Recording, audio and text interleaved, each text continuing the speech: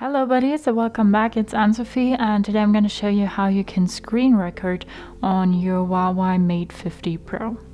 For that, you want to go to your drop down menu and then you have this button here, screen recorder.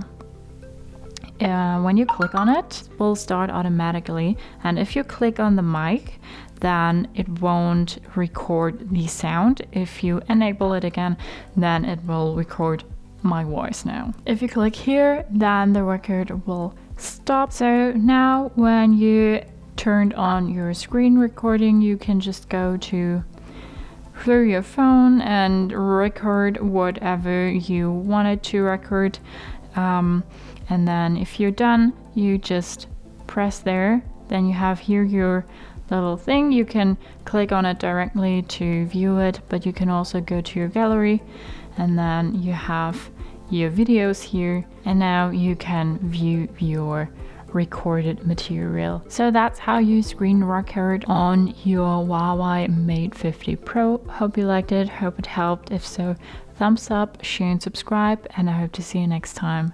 Bye.